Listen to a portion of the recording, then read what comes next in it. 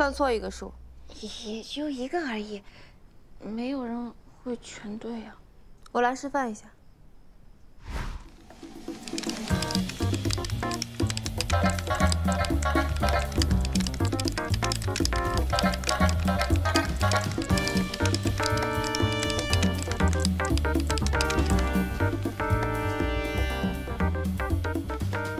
我却从来没有错过。袁先生厉害。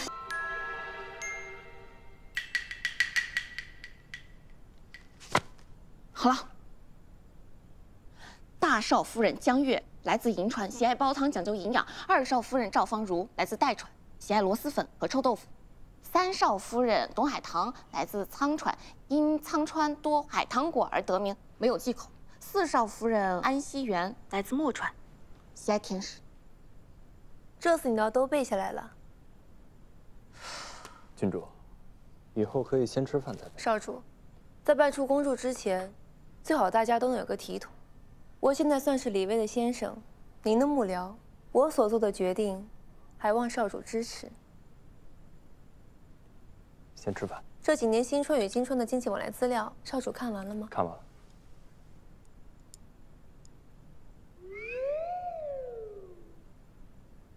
开饭。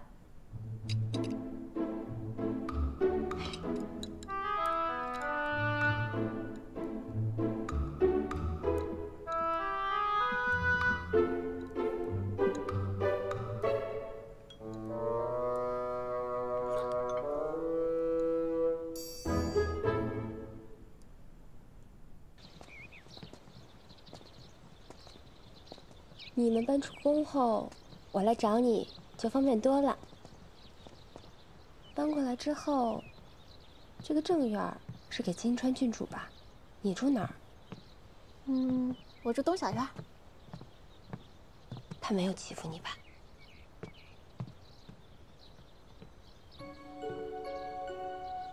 元英这个人呢，对我很严格，但我知道，他对我严格是因为想认真的栽培我，让我成为一个好伙计。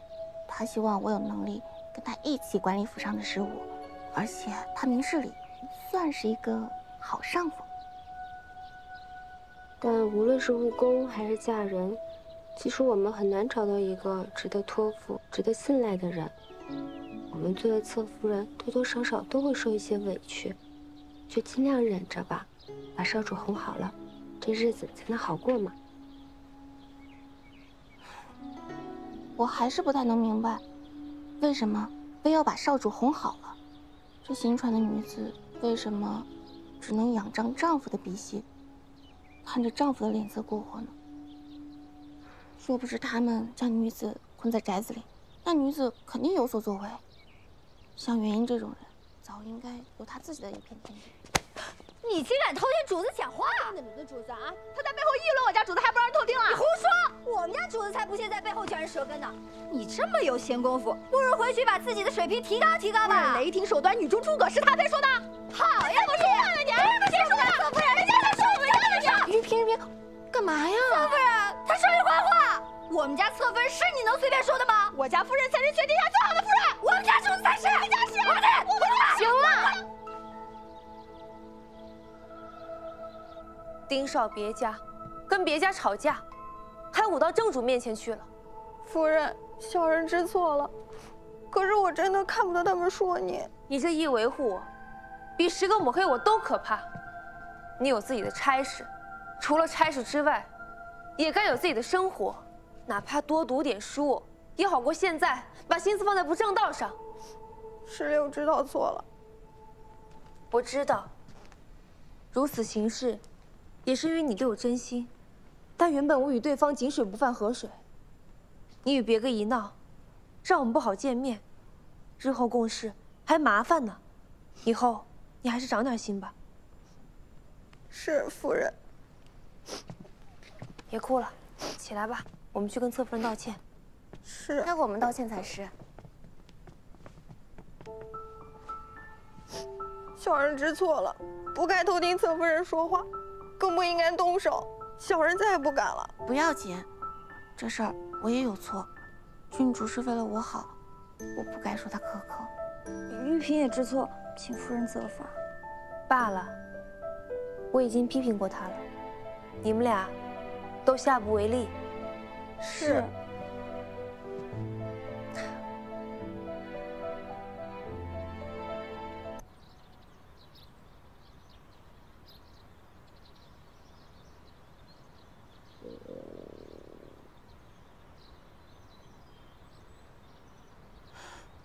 元英先生，我好累了，我腰酸背疼，头晕眼花，学不进去了。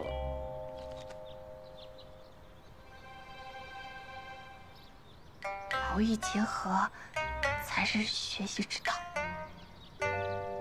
想都别想。哎呀，元英先生，我要是跟百福一样有条尾巴的话，现在都要成陀螺了。就行行好，你让我休息一会儿，吃点东西吧。你笑了，那就是同意了。等等，让我看看你刚才写的题。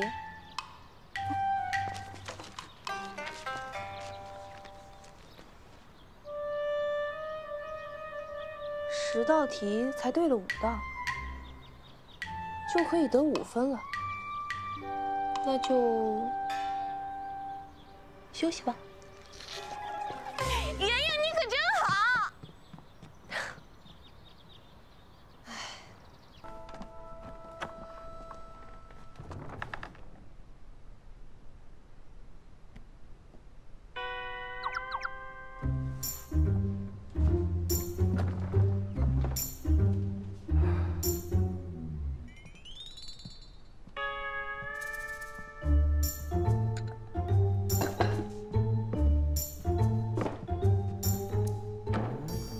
你也饿了呀？吓死我了！你还吓死我了呢！我以为是元英来了，我都找遍了，什么东西都没有，只剩这个。我不爱吃馒头，不好吃。加点东西就好吃。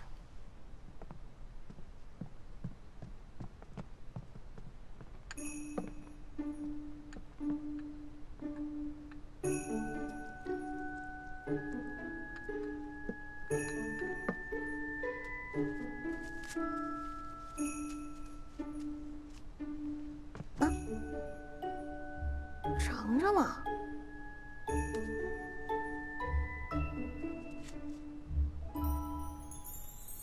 好吃吗？我就说嘛，这蜂蜜只剩这一些了，是别人我才不给他。那你还给我吃？哎，你可不要在这种艰苦的时期跟我搞什么暧昧。我们俩难兄难弟，我同情你。哦。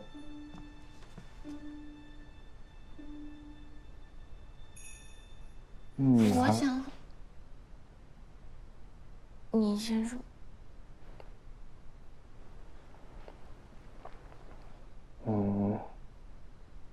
你还想走吗？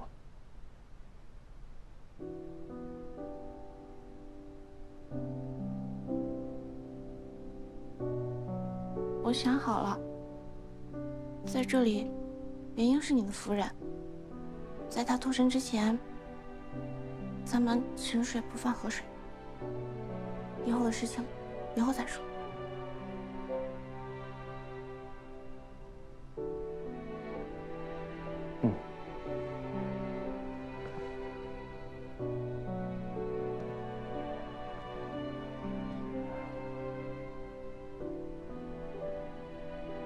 你要是没吃饱的话，你再吃点吧。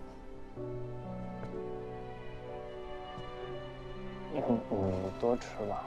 你有肺病，你多吃。我吃饱了，你可以多吃。我也吃饱了。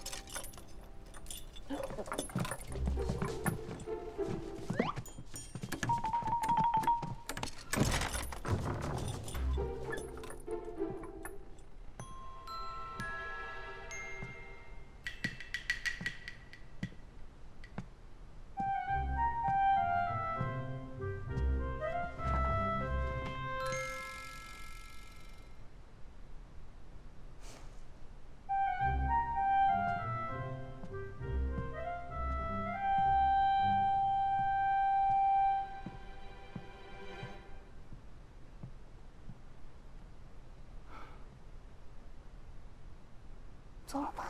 没有。来了。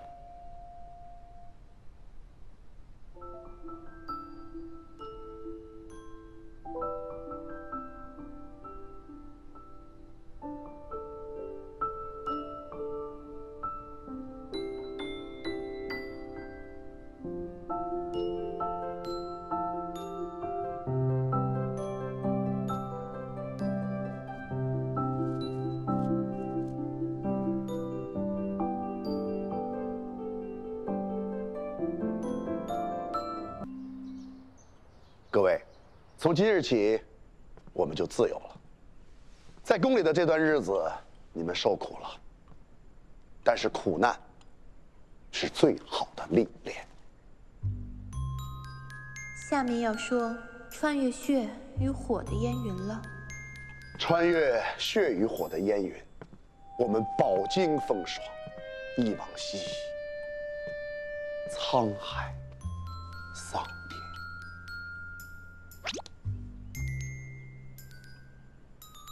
要对仗了啊！下句是历经霜与雪的洗礼。历经霜与雪的洗礼，我们继往开来，看今朝，任重道远。憋不出词儿了啊！要总结性发言了。我们一家6口，终于可以和剩下的家里人团聚了。套路，废物。哎呀，这段日子我一直在想啊，你们是不是还是些许有些孤单？不是我理解的那个意思吧？不能吧？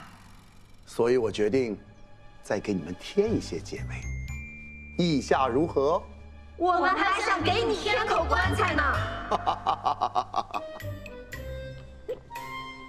哎，少主，哎呀，你看，羊皮鼓，哎呀，哎，这个做的好，加粗的，生意挺好啊，好不好看这个？这少主心思还挺细的，知道您问的话，接公庙调研还带您出宫。他自己也想玩。老板，哎，生意怎么样？哎呀，公爵托念我挺不错的，挺不错，生意兴隆。您还埋怨少主呢？新川主赐婚，这不是少主能干预的。而且元义郡主不也说了吗？这桩婚事不作数的。我没有埋怨他呀，只是很无奈。这件事情谁都没有错，错的是新春的狗屁规矩，一点比不上我们的技术。老板，生意挺好啊。啊，还好还好。这以后要是推行夜市，你还愿意出来？愿意，当然愿意。好，生意兴隆。啊，慢走啊。哎，这个面具有意思啊。这个怎么买呀？这来看一下新家的面具，好不好看？赶紧看，好看哈。我说闻到股铜锈味儿，倒是谁呢？二哥，听说你拉着老三一起，准备要撤除宵禁，老祖宗的规矩，你都敢换？小弟不敢，只是奉命行事吧。狐假虎威，如今还会用父亲的名义来压我。不过就是娶了一个金川郡主，你倒当真以为自己是个人物了？是不是个人物，得看能否为百姓谋福祉，与婚家有何干系。心怀圣义之人，即使出生在鸡窝狗舍，也能成就一番大事。嫡长主殿下，小女见识浅薄，请不要与我一般见识。老六，你的人我懒得管，但是新商之策若是出了差池，你可要想好了如何担待。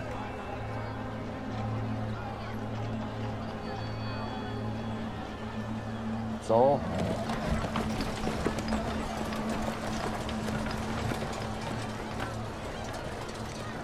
小夫人，厉害呀！你这胆子不小，敢和嫡长对交吧？谁让他信？还好元英先生让我看了那么多书，不然我也不会说出这么文绉绉的话。你比他好多了，我支持你。新鲜的大螃蟹来！想吃吗？走。哎啊，玉萍，你把这个东西先送回府里吧，一会儿再让车来接我们，好吧？啊，行，辛苦了，辛苦了，辛苦了，辛苦了。大螃蟹，回去。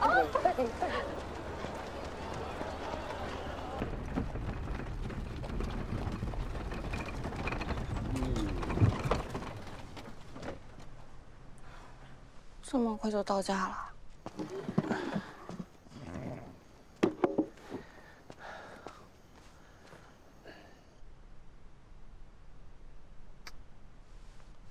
要不去喝一杯？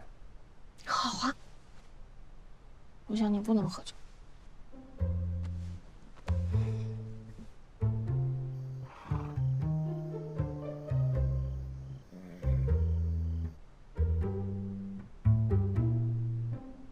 其实元英先生也没那么可怕，他这么严格也是为了我们好。对，这严师出高徒嘛。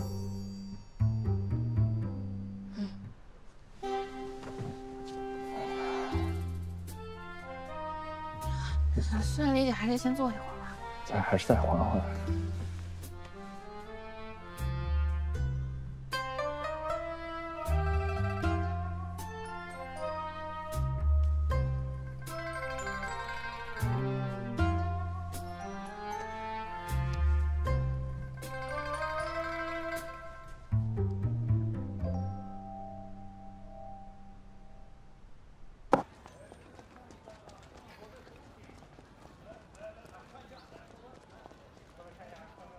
过了这么久了，怎么人还不来呢？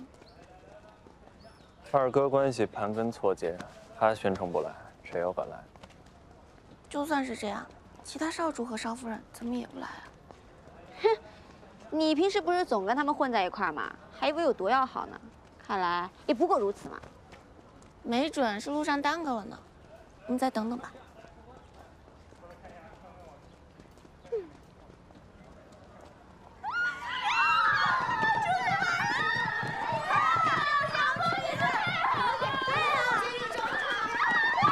你们要去哪儿啊？你们要去哪儿啊？虽然我姨姥姥元英郡主亲自下了帖子，但是二哥明确表态不去。我作为护政司的人，首当其冲的，不能去。你不去就不去，我们又不是护政司的，为什么不能去啊？此言差矣，我是护政司的人，你们是我的人，所以你们肯定不能去。真想让这位三郎喝点药啊！死老三不是办公去了吗？怎么这个时候回来了？就差一点儿，要不然咱们就走了。好不容易能出门，不会泡汤了吧？那我妆岂不是白化了？知道，你们呢想去跟小姐妹们聚聚会，我又何尝不想给元英郡主这个面子呢？但是二哥已经明确表态了，我这也没有办法呀。怂，真怂！哎呀，吓我一跳！不是，你遮着点吧，你二哥多可怕呀！哎，别扔了。我有的时候真的不想打你，但有的时候我真的忍不了。你就算打我，我也得为你的人身安全考虑。如果二哥真对你下手了，我就得为你拼命。当然，拼命是小，你受伤是大。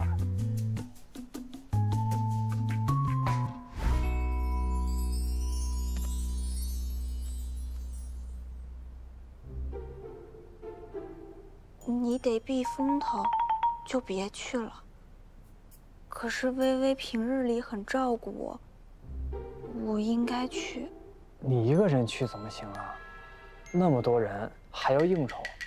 要不，我们都不去了，送点礼物聊表心意，如何？老六那边无人问津吧？自然，这朝中有谁敢不看您的脸色行事？我倒要看看，他如何办好自己的开府宴。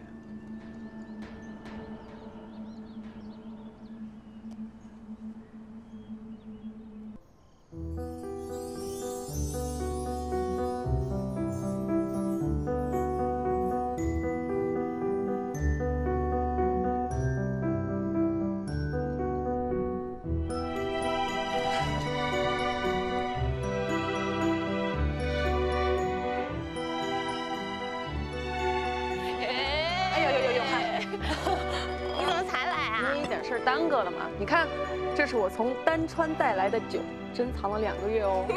多谢上官郡主。不客气。有丹川的好酒，我们可得尝尝呀！海棠姐，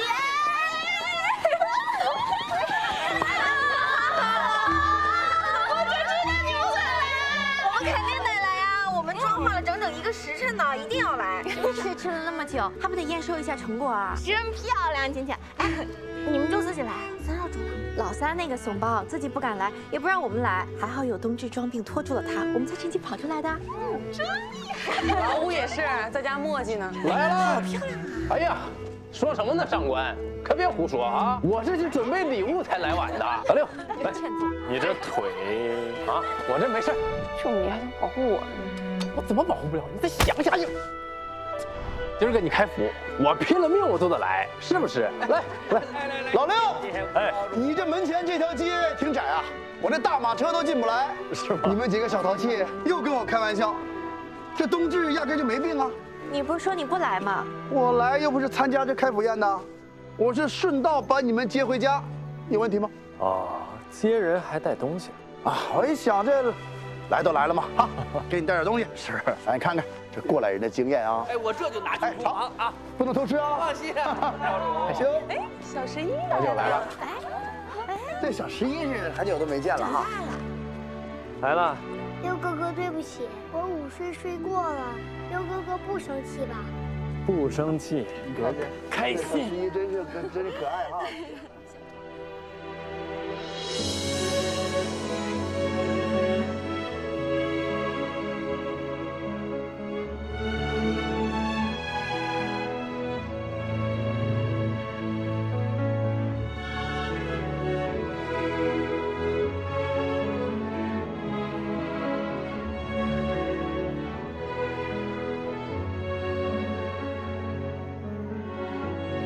老夏姐姐，谢谢你。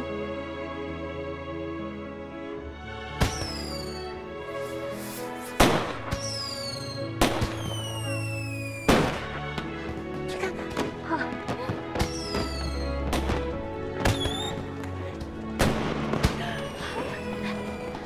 思思，秦少主，快过来呀！七哥。有心了。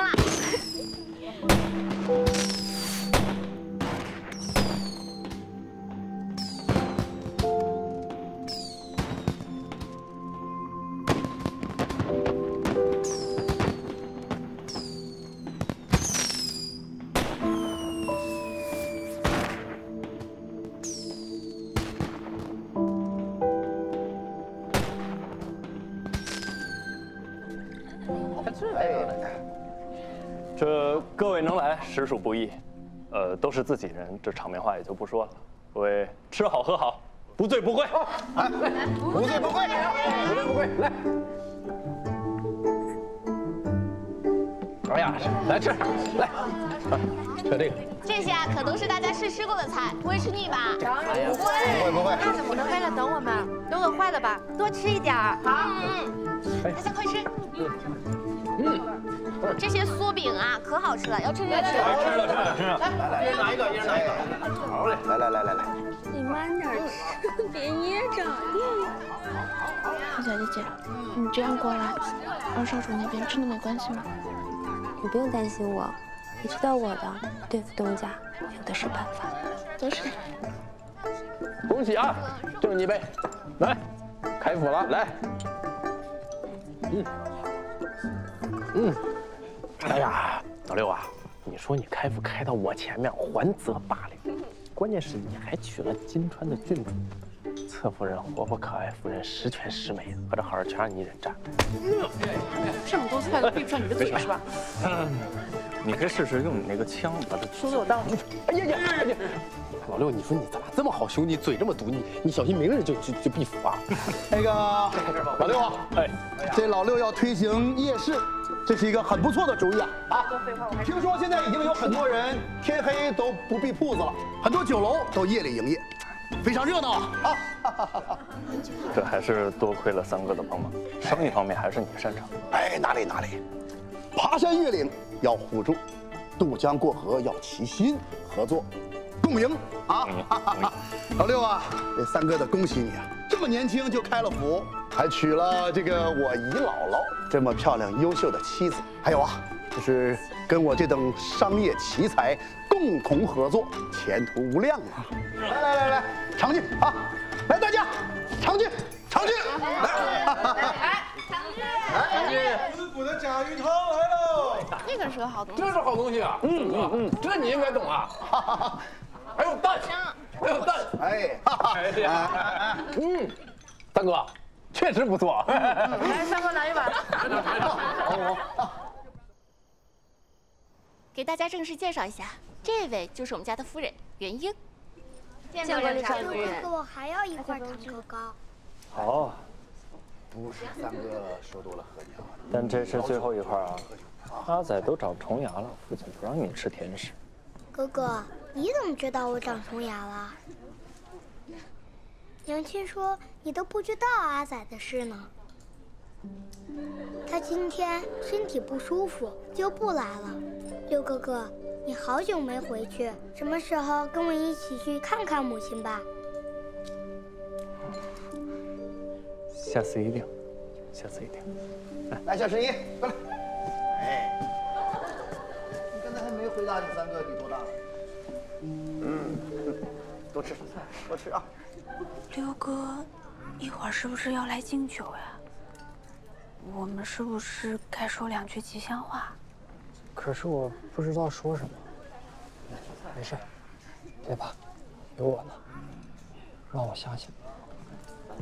来，七弟，我下个月就要和五哥一起开府了，这有什么需要帮助的，和六哥说。啊，那个，多谢六哥。谢谢六哥。我懂。哎，怎么吐了？快去看看。怎么了？没事。五哥，李谦，站住了！李谦，怎么了，五哥？李谦，李谦，五哥，站住了！李谦，叫太爷！怎么了，五哥？李谦，李谦。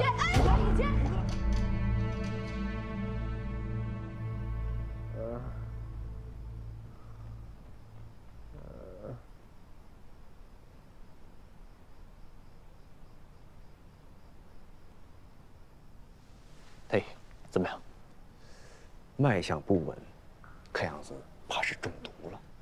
中毒？会中毒？刚才熬的，怎么就中毒了呢？对啊。五少主今日可有吃什么特殊的东西？特殊的？哦，今天晚上我一直跟他坐在一起，是不是因为我为了他？太医呀，你不知道，今日老六开府，我一时兴起，就多饮了几杯，应该不是中毒。你帮我开一张解酒的方子就行了啊！太医，借一步说话。哎，今日我们同饮同食，为何只有五个中毒？此事确实蹊跷，容下官再斟酌斟酌。是不是因为我给你盛了太多甲鱼汤了？你傻呀？是不是你都不能往自己身上揽？要是我真的死了，你就算是丹川的郡主，也没有办法安然脱身的，你知道吗？可是那听我的，听我的，不要让太医知道。你放心吧，你且当不了寡妇呢。说的什么话呀？放心啊。哎呀。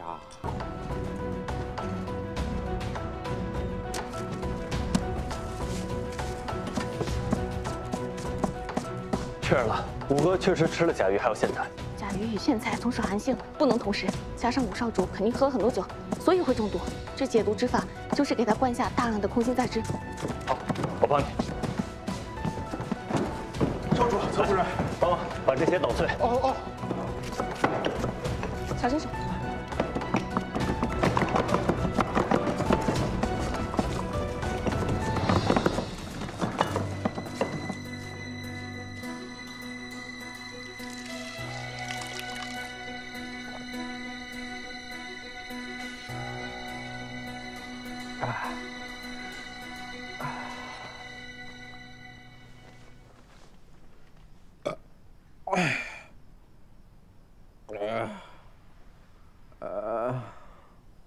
怎么样？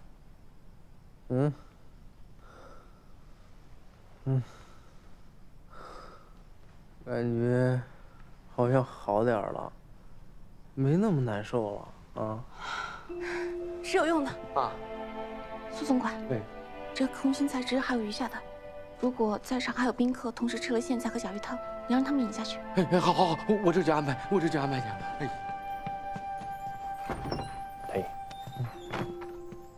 吴少主有大，今日这事还请刘少主放心，下官明白。下官告辞，我送你。李薇，谢谢你，这次是我疏忽了，还好有你救急。开府宴本来就辛苦，有疏忽是难免的，已经做得很好了，不要太自责。哦，对了。 以空心菜汁解毒，这么偏门的方法，你怎么知道？李沧小时候贪嘴，在家里吃了苋菜，又去邻居家蹭了甲鱼汤，中了毒，爹爹就用这个法子救的他。原来如此。元英，以后有事情不要一个人担着了，我也可以帮你分担一些。虽然我能力不佳，但是有机会锻炼，才能有成长嘛。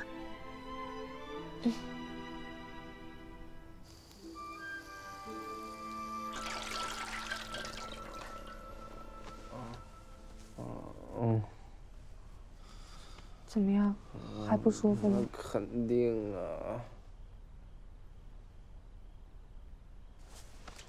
哎，你干嘛去啊？不是，我都病成这样了，你不能不管我呀！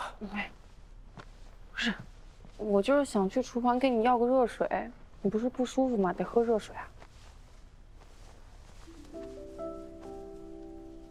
怎么了？不是，你怎么突然之间对我这么好？ 我去给你要杯热水，这就算对你好了。谁让你以前对我那么粗暴，我都习惯你以前那个样子了。哎，我也是，可能我是有点受虐倾向。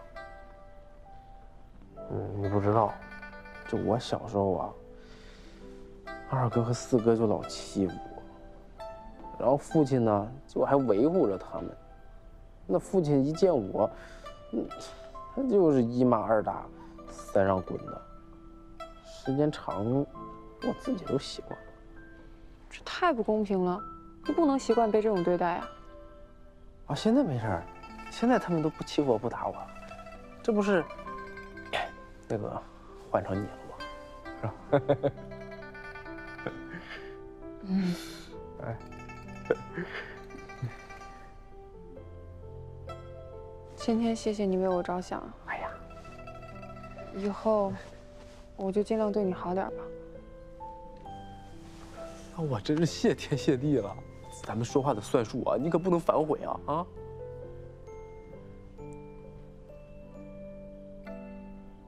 我去给你倒杯水。哎。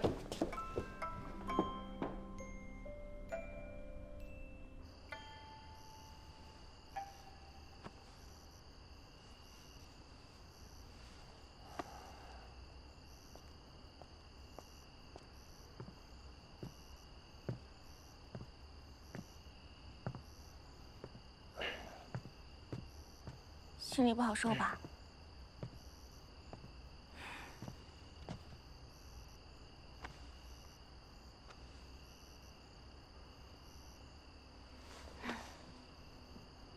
二少主针对你，不让大家来参加开府宴，你心里肯定不痛快。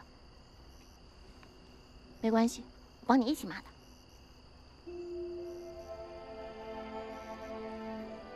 其实也没什么。喜欢这种事情怎么能习惯呢？不开心的事情在心里憋久了，是会生病的。你要是不相信别人，你可以跟我说，我守口如瓶。好。合一天你吃了，还没喝够呢。这是米酒。你胃不好，不能喝。我胃已经好了。那也不能喝。胃好了也不能喝。对。我酒量不佳，也干不出什么出格的事，为什么不让我喝？你干不出什么出格的事情。你怎么好意思说这话的？我们在丹川的时候，你喝多了，我们俩在房间，你自己都做了什么？你凭什么能不记得？丹川。当时你整个人都呆呆的，我好心帮你擦脸，然后你自己好好想想吧。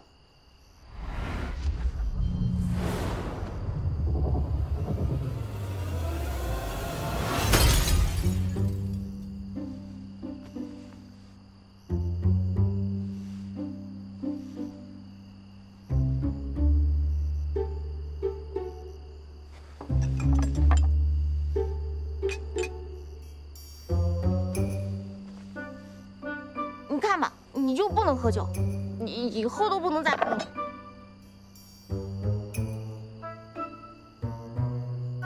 没什么事，我走。丹兰，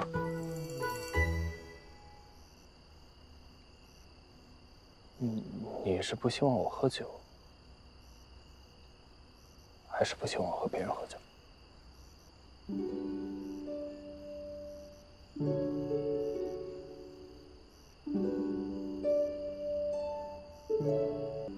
吵架！你好大的胆子！你明知道我不去老六的开府宴，你还执意去，你是在打我脸吗？少主明鉴，妾去宴席只是与姐妹聊天，并没有做其他的事情。少主，我跟你说过多少次了，你还执意跟那个李卫亲后，你若识趣，就应该跟他彻底断了往来。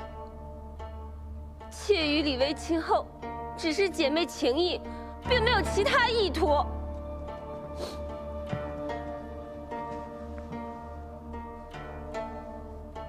你的意思是，你要选择他，背弃我哦？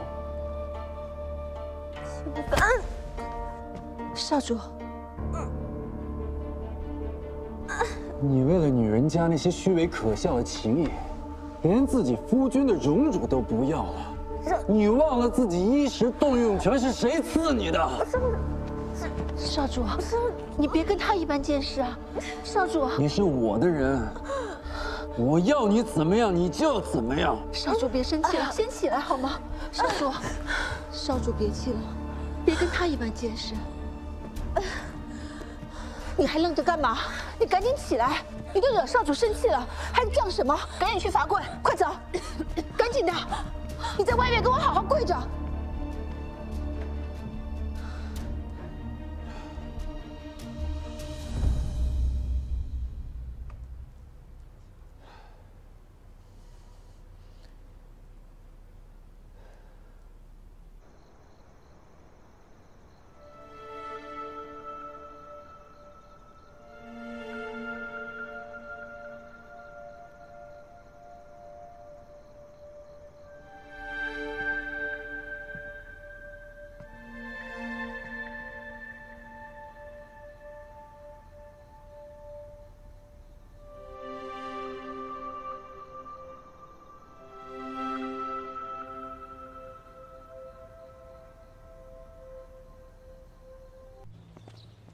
单一个开府宴的账，你就算错3项，这日后可怎么办？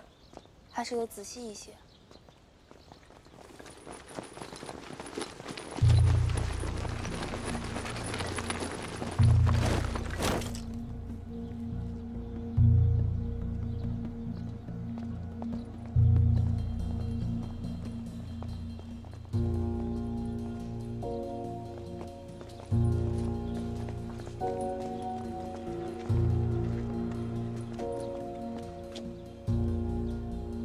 主上口谕：六少主对上不敬，理事有亏，上敕令少主必府思过。自今日始，全员上下禁足府内。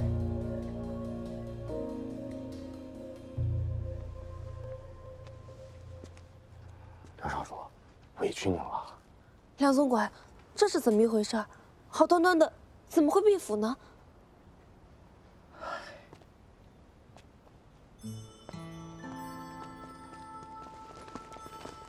怎么了？发生什么事了？抱歉。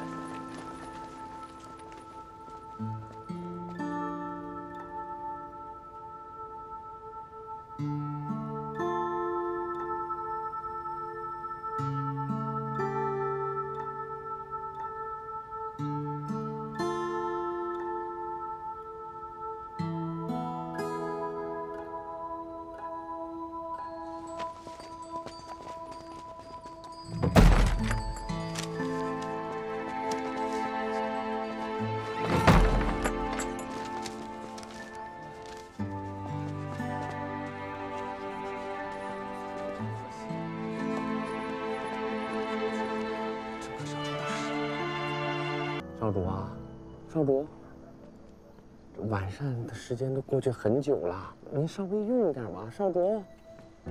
哎呀，特夫人，我来吧。不是，特夫人，您这样进去不合规矩啊。让他这样闷着不吃饭，饿坏了身子，才叫不合规矩。对，有劳侧夫人。少主，是侧夫人进去了。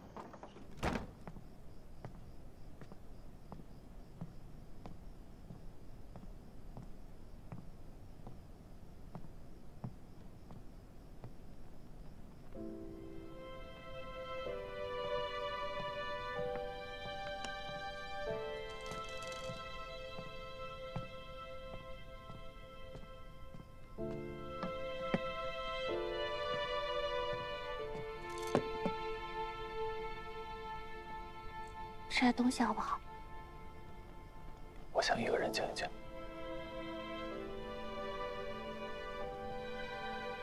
我知道，人难过的时候呢，就是不想吃东西。以为这样让身体难受了，心里就能舒坦些。但我见着你饿，我也吃不下饭。看见你不高兴，我也不开心。我不想看着你一个人，我就在你身边待会儿，可以吗？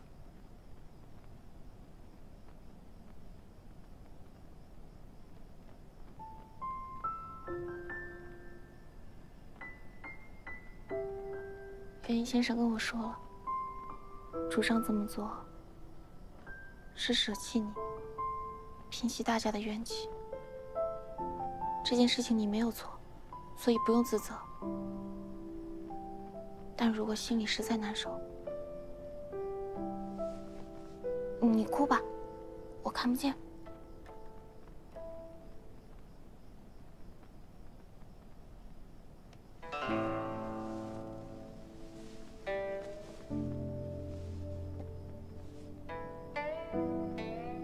我以为只要我做对的、有用的事，父亲就能支持我一次，多看我一眼。但到头来还是我自己想多了。不过我早就习惯了这样的结局。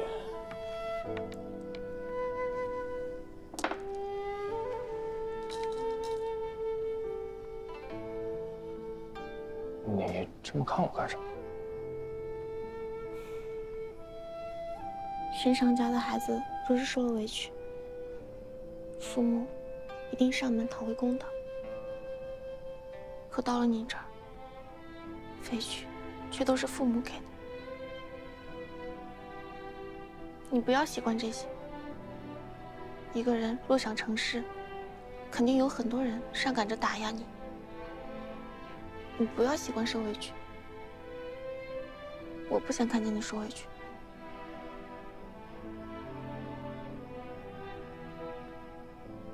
谢谢。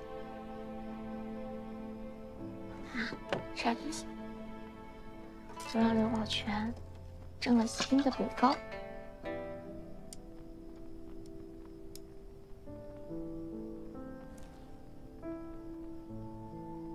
好吃吗？嗯。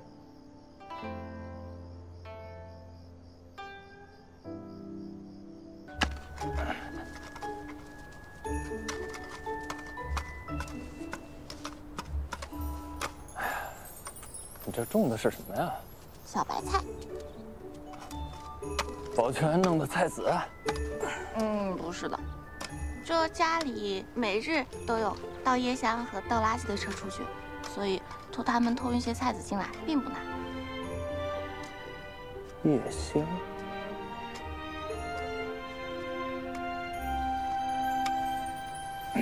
喂，别人是好心才会冒着风险帮我忙的。我也没说别的。你说了。福都毕了，还有心思玩呢？速来书房议事。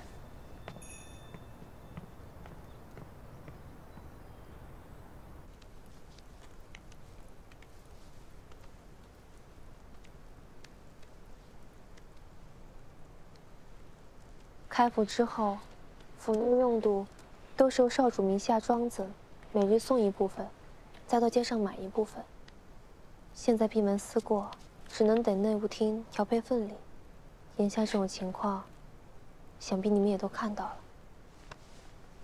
所以，我们自己种菜。其实菜你的菜长出来还需要一段时间。我刚问过厨房了，幸好年前还腌了咸菜。对，小人之前特地留了萝卜和雪里红，应该够全府上下半个月的粮。但我觉得光吃食物还好说，眼下最棘手的是天气还没回暖，炭却不够用了。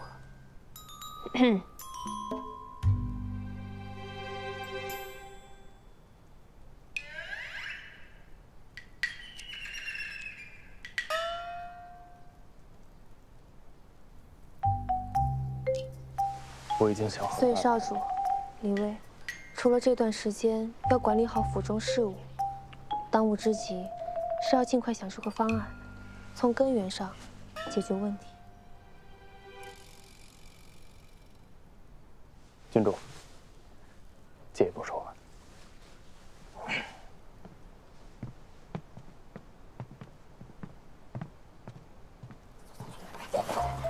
这什么家？哎呀，别看了吧！这个咋样？你没看看？哎呀，这眼神，哎，你看这过不过了？好了好了，拿回来。哎呀！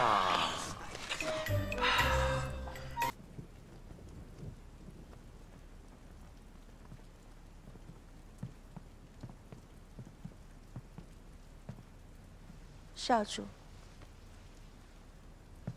这桌子上这么多折子也不收一下，怎么当差的呀？夫人，这都是我写的，都让主上给退回来了。退回来了？那主上的意思是？主上的意思还不清楚吗？主上几日不见少主，也不拆少主的折子，是因为对少主要求严格，希望少主可以独自领悟主上的所思所想，实在是用心良苦。少主天纵英才，望眼天下，无人能及。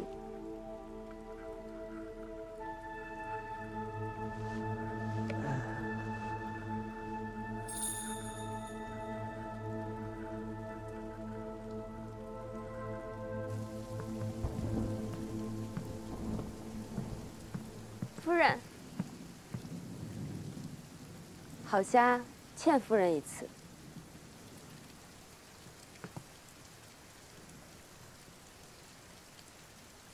不必惺惺作态的。我让你见到少主，无非只是因为大家都是女子，关在同样的内宅中，并没有丈夫垂怜。我只是担心，如果哪天你要是想不开，还得我来给你收拾呢。夫人与我，无论如何，也算得上是对手。但夫人如此将心比心，郝家羞愧，在此谢过夫人。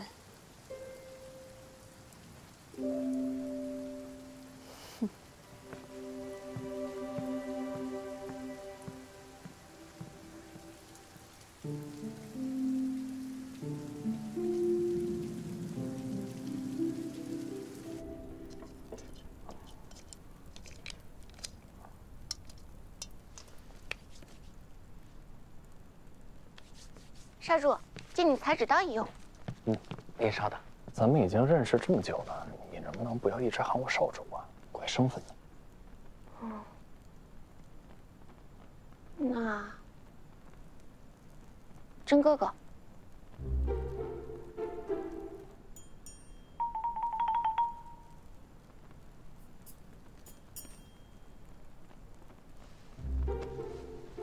要不还是喊名字吧，名字好。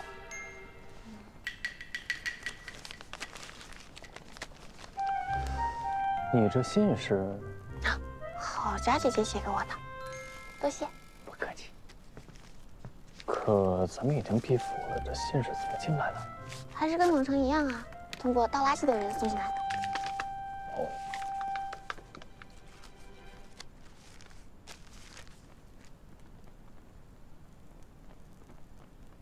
郝家姐姐说，二少主害咱们闭了府，她很抱歉。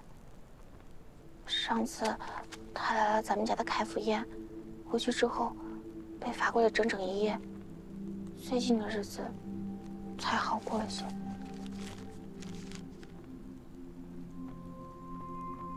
所以你是特意来拆信的？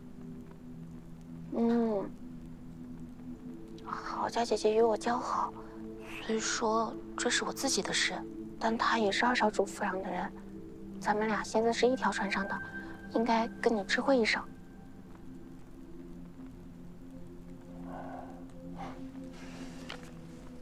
你能与我分享这些，我很开心。那我先走啦，不要太辛苦哦，尹正。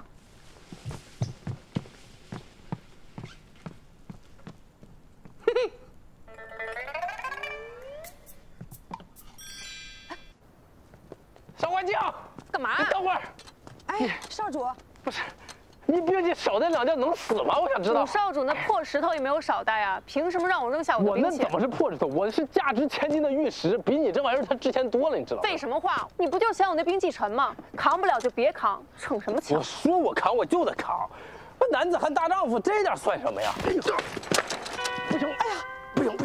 哎呀！少主，没事了，少主。干什么不行？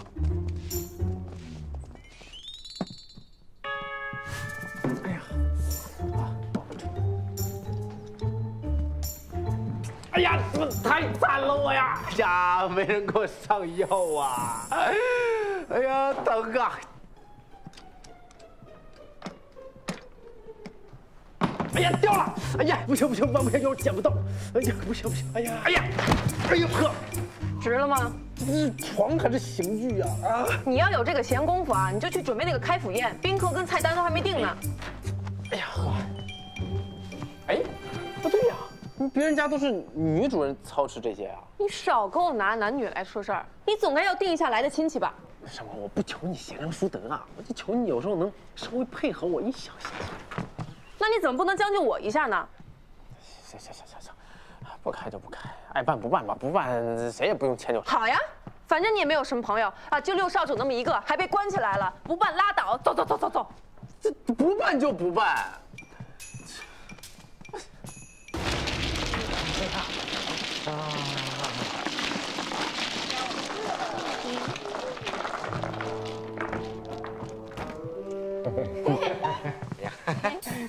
你们这是3缺1，就等你了。我这还有公文要看，快打2把，要不了多长时间。请上，公给我帮您收好。筹码在这儿呢，一样多，很公平。好吧。就该干点有意义的事情。活了。怎么可能？你是不是作弊啦？跟他打牌很难赢的，他会算牌。真假的？我不信，再来。活了。活了。哟。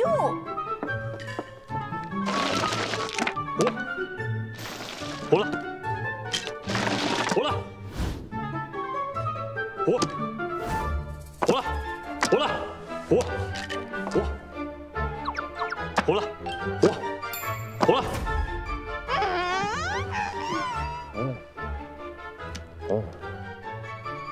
糊了啊！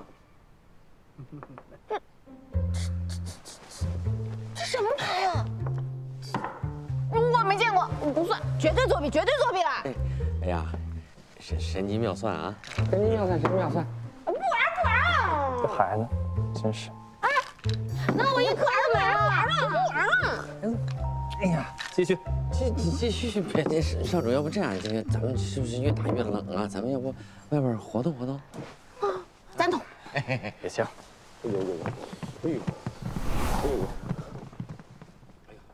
以此线为界啊，公平、公正、公开，每人3个啊，套中了就是您的了。来，哎，我要那个红色的镯子，那镯子是我的，你跟他没有缘分，那一会儿就是我的了，看能套中不？嘿，没有套中，套不中。我还有。这张，我试试。哎呀，这确实有难度。对。我还有一个，套不住。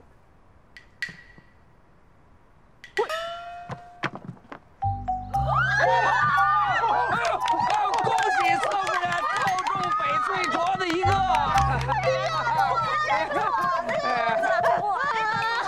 没事，你再套嘛，孙姑娘。换点有难度的吧。我想要那个花瓶。那个。是啥？靠点。走。哎，那就差一点。您稍等，哎呀，就差一。哎，要不然让我试试啊？试。哎，刘大厨，套中了就是您的。哎啊，我先试一个。哎。侥幸，侥幸。那你掏那个连手壶。真的假？运气。那个你盆栽。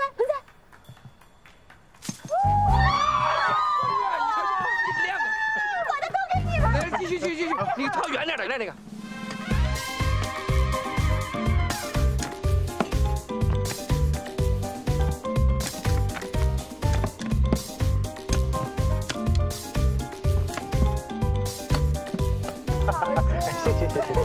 这是镯子，轻点吧。老陈，你是来进货的吧？你呀，入错行了。上手去。要不我们再找一些东西来套？好啊。这好像能套的都在这儿了。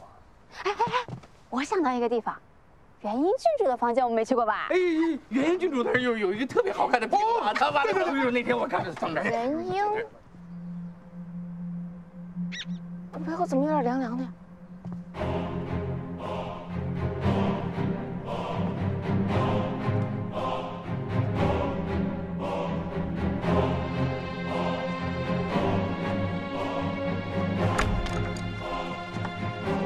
玩得很开心嘛。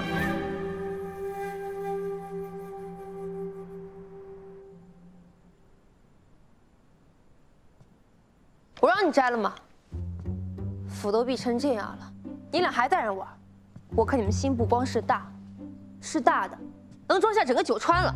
郡主，这闭府期间大家都很紧张，偶尔放松一下也并非坏事嘛。少主要不照照镜子，看看自己像什么样子了？还有你，没个正形。已经15日了，按最不乐观的计划，也该有眉目了。可现在呢？我们可以罢了。按我原本所想，下个月我都能回京传，可如今，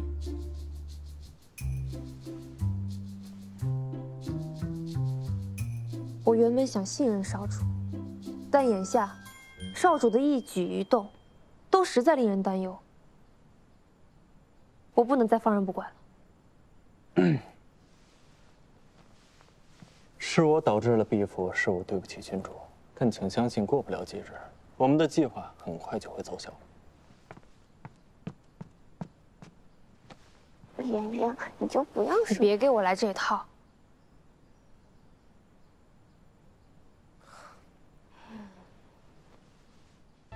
啊，所以三少主管辖夜市，是你们在背后。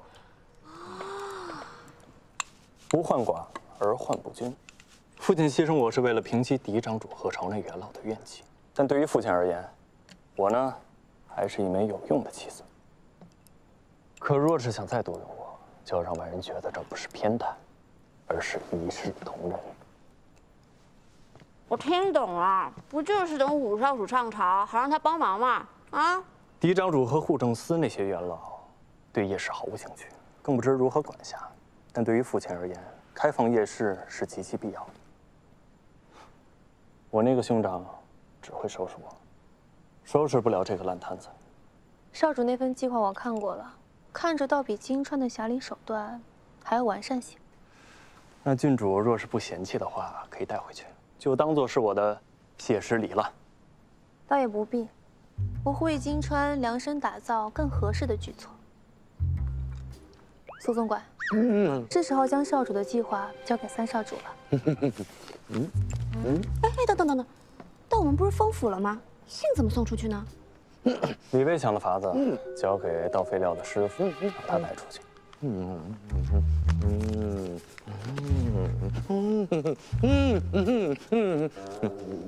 我这就去办。拉上5个，也算是给他谋了个差事。 咱们呢可以进行下一步计划。等等，什么是下一步计划？寻找能熬夜执行的青年兵丁。这有什么用？这开放夜市之所以那些老臣不满，就是因为太累了。这夜市可以开放到亥时以后，那他们这些人就不得不熬夜赶工了。所以啊，要招募熬鹰战士来管理夜市。这份工种对于体力要求极高，所以不必局限于科考人才。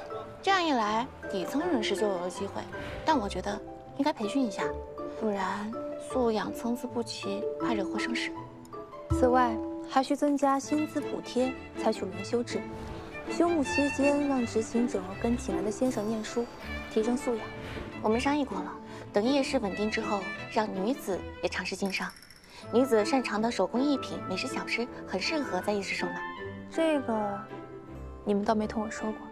我们也只是想想，毕竟是在新传，女子抛头露面总归是不太好的，执行起来也有点困难。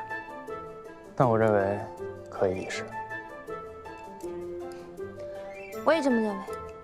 我也。女子经商，听上去就很了不起。你女工这么好，只要你愿意，自己养活自己是没问题的。我怕外头人不仔细，以后夜市的流水账册。 还请少主让我再核上一遍。有劳郡主了。我吃好了，你们慢慢吃。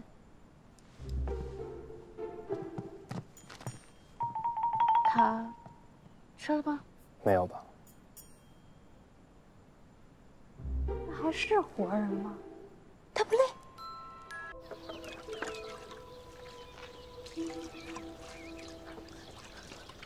曹夫人。 曹夫人，怎么了？曹夫人，您救救夫人吧！她看着账本呢，忽然就昏倒了。我们想出府请郎中，被拦下来了。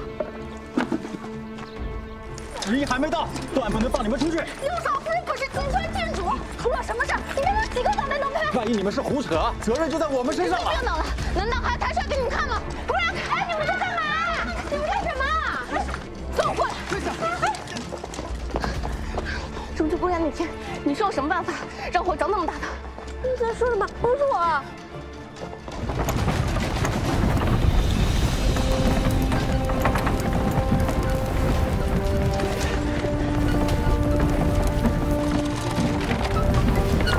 都给我让开！夫人，这可是要出人命的！让开！都让开！都让开！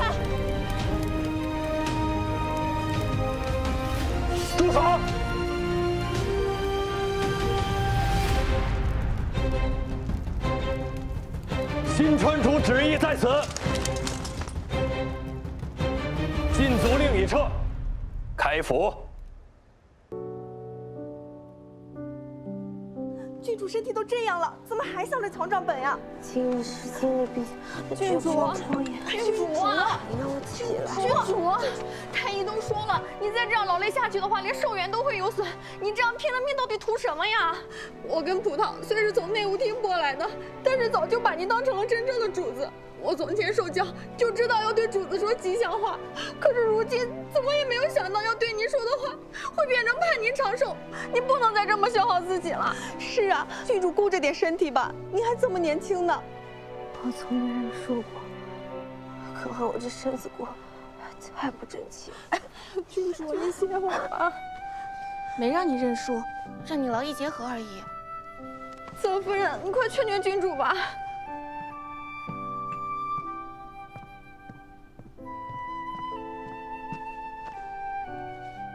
你这是做什么？什么药喝吗？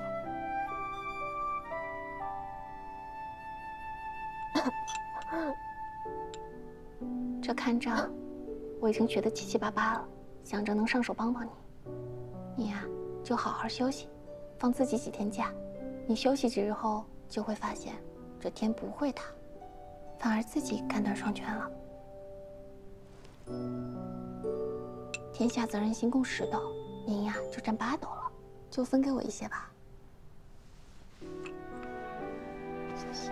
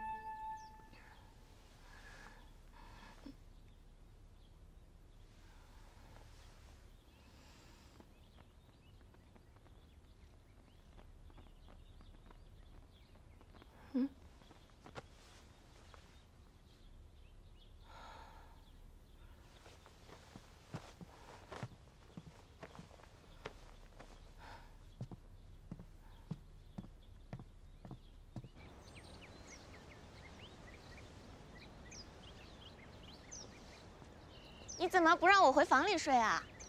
郡主心疼您，说让您多睡会儿。你起来了，昨夜休息的可好？对不住啊，郡主，昨夜都把你赶到客房睡了。你熬夜看了那么多账本，理应多休息的。那些账本我都看过了，问题没有什么。你确实进步很大。你怎么又看账本了呀？不是说好了要好好休息吗？你说的对，要劳逸结合。我躺够了，也得起来劳作一会儿，否则骨头都懒了。我看你呀，就是一个修仙的真人，根本就不要休息。你现在呢，也不是在打8段锦，是在吸取天地灵气。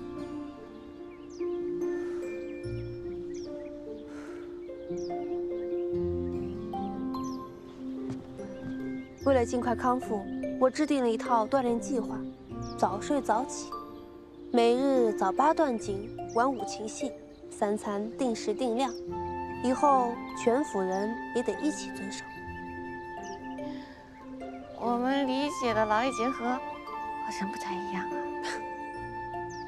既然账本都已经看完了，那不如今日就好好的休息一天。可是，根据我今日的安排，春天都来了，天气这么好，你相信我，好好的休息一日，会恢复得更快的。走。哎。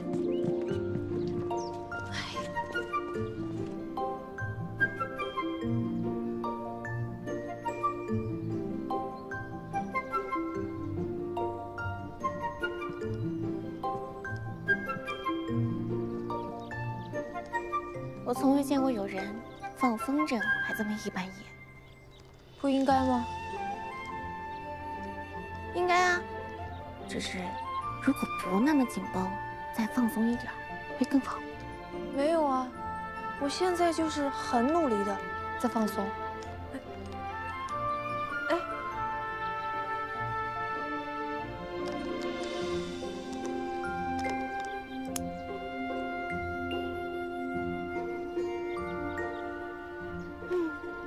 玩不了了，就让它随风飞走吧。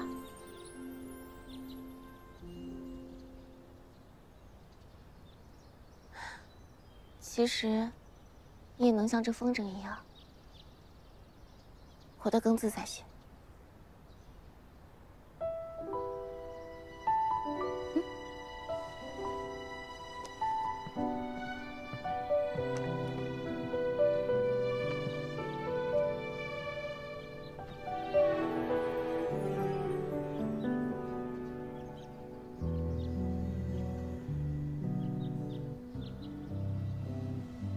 你那么努力，想必金川卓和金川夫人肯定对你很严苛吧？但有时候，或许不用那么努力做到完美，放轻松一些，可以快乐一点。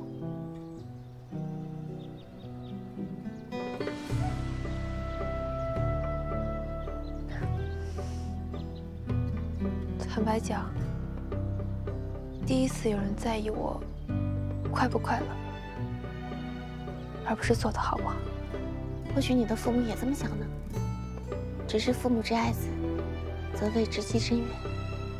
他们或许想你是全是美的，有能力得到自己想要的东西。我想要的，恰恰是我至亲之人认为我不该追逐的。但我们元英郡主怎么会认输呢？不管是男的还是女的，我们元英郡主都是最棒的。所以你尽管去追寻自己想要的，他们日后便会明白的。世界多广，好景海长，冷暖风霜，有你在身旁。那么你呢？你最想要的是什么？惊喜中，爱在生长，夏风间隙，烈日灼，直到是寻常。秋叶落幕，等你我。我想要的都在这里。冬雪过后是暖阳，春花无惧，惊喜中，爱在生长。夏风间隙，烈日灼，直到。